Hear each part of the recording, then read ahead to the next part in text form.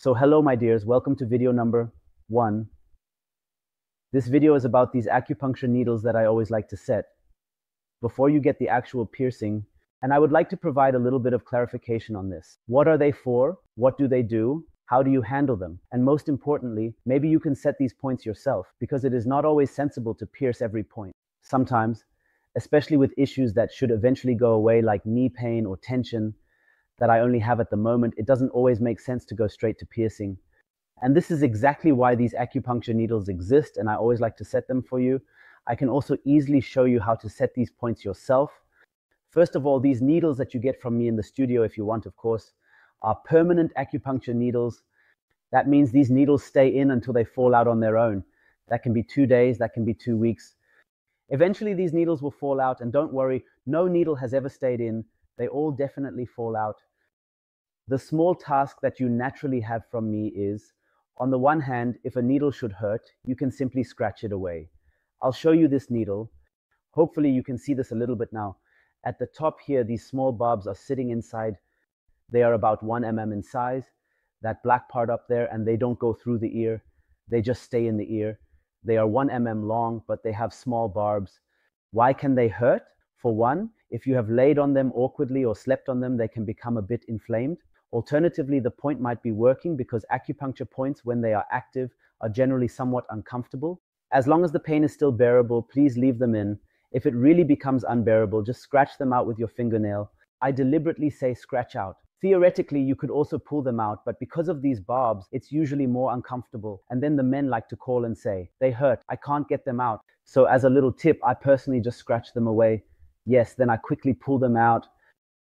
The second thing is, please always take a photo of it. There are several reasons for this. For one, I obviously can't remember which acupuncture needles I set, and especially with more specific things, it's always difficult for me to say, hey, or people come back and say, hey, I really need that needle again, it was so great. Then I say, sure, gladly, which one? Yes, there was one, and it's always a bit awkward. That's why I take a photo, then you can show it to me. Or if you have another acupuncture studio you want to visit, you can say, look, I had these before, they were great, I would like to have them again. So always work a bit with photos. There is also another reason, because sometimes, let's take back pain, for example, it can have many causes. SI joint, femoral sciatic nerve, lumbar vertebrae, 2, 3, 4, 5, 6, SI chew, and 5S.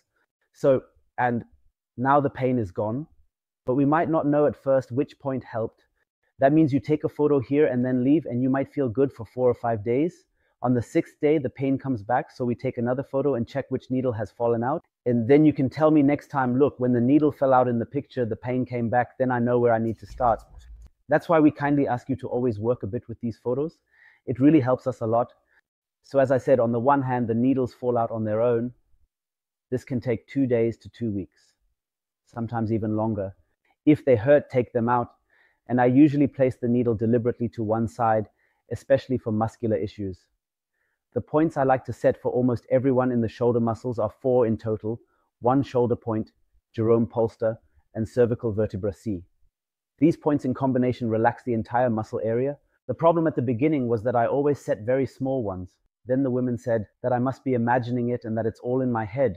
And that's exactly why I like to set one side, and then most women actually notice after 20 to 30 minutes that the side becomes looser, or if I press here, it hurts a lot. It's always important to note that when you get the needle from me, it usually takes about 20 to 30 minutes for most women. And before you go, please feel inside, press on the muscles, move your head and shoulders, and see if it feels the same. In 2001, do you feel that one hurts less or is looser? Then I should balance it out. If I don't do this, there could be a risk that 3 hours later you'll be sitting there, as we've all experienced, because the side keeps getting looser and looser since they keep working as long as they're in. And then we have had people who said they started getting back pain because they were in an imbalance. That's why it's very important. If you notice something, you should then balance it out. So that's about these needles when you come to the studio. I actually always like to set them for people first, because then they can also experience how acupuncture can work. And it has another effect as well. I consciously do another side for a different reason because many people ask me, especially with migraines, for example, do I need to do one side or both sides? And then we quickly notice that each side works only for itself. If I set the needle on the right side loosens up. There is a very small part where it then goes to the left, but usually the side where it sits, if it's on the right, it becomes looser, and then most people notice that. If they have a one-sided migraine, they should do one side. If they have a bilateral migraine, they should do both sides because each side only works on its own. And you can notice that with these needles. And by the way, if you have a special acupuncture combination, I might say, hey, you can set it yourself here. I have included the link below this video where you can order these needles. These are the permanent acupuncture needles. I now have the ones from the company Apex and all that. It's a small plastic casing with the needle sitting at the tip, and the whole thing works like a stamp printer. You just press down and the needle is pushed out. I'll make this very brief. So here at the tip sits this needle with the cap on it, and with pressure, it just clicks down. That means you should press your finger behind the ear to hold it in place. So hold it against, set it up, and press it down completely like a stamp.